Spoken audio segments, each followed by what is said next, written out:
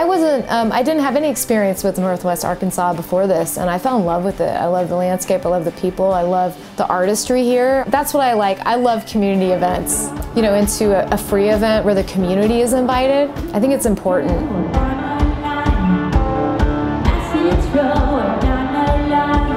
A lot of artists don't realize that there are systems in place set up to help us, whether it's grants, situations like the House of Songs or Black Fret, just knowing that you don't have to do this alone. The people that I've encountered that have a lot of success did it with the help of a lot of people. So I think just being open to that help is a big step.